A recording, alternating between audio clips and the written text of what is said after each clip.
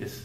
So our setup is slightly different. Instead of shooting up into the air with a rifle, we are going to shoot indoors with this air gun, and then we're going to shoot into these small candles that we mounted on the pendulum. So instead of having a block going into the air, we'll have a pendulum swinging, but the block will still be able to rotate.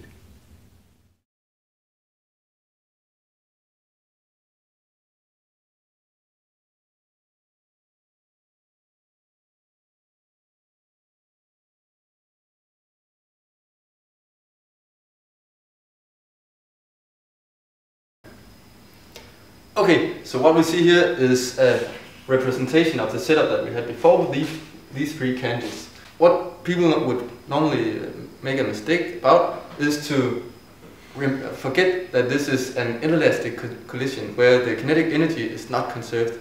So the moment of truth, we're going to measure the depth that the hail went into these candles. So this is it for the center, and then for the one on the side. Is there a difference? Yeah, it's about twice. Nice.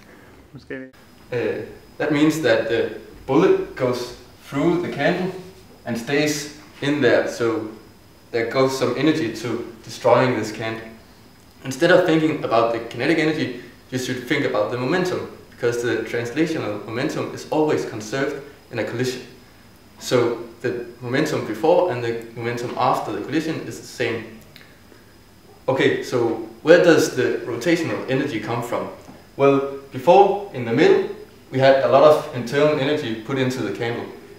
And as we saw, the hail or the bullet went all the way through the candle. In the side, we only had the bullet go halfway through the candle, which means less internal energy went into the candle. And all of the other internal energy that wasn't put into the candle went as rotational energy.